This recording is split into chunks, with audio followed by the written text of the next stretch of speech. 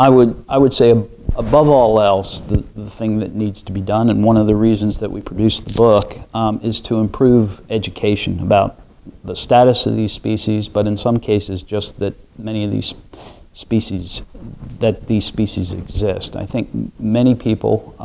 and increasingly young people,